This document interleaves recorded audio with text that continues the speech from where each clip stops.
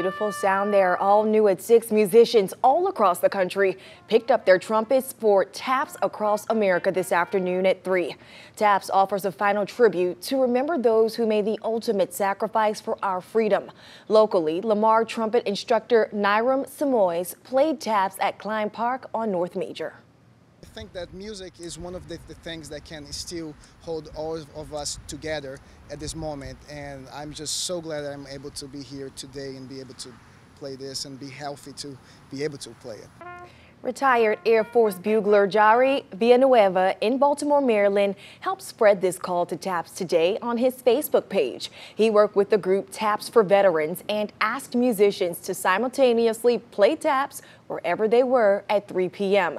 He wanted to keep the spirit of the holiday alive. You know, it's really powerful, those 24 notes. For so many veterans, hearing the playing of taps, it takes them back to funerals for their fallen comrades that they may have attended through the years. For sure, Jordan. It's a somber sound, but it's also something that just gives us a second to pause and remember. I love the way they united people since the regular ceremonies didn't happen as normal. Let's